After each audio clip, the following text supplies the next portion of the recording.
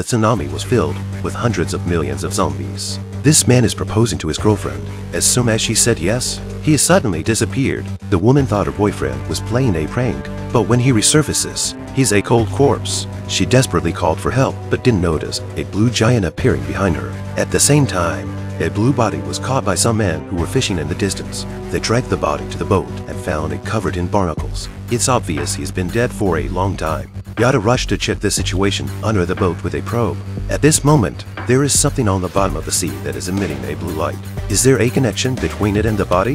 The three of them are ready to return to the ship and call the police. But when Yada puts the probe away, he realizes that the body has disappeared. The next moment, the corpse suddenly resurrected and turned into a zombie. Hearing the screams, Ray immediately rushed over to pull the zombie away. He was so scared that it backed away from the zombie's face. Luckily, Hunter came in time and grabbed the zombie's neck and stabbed it in the abdomen.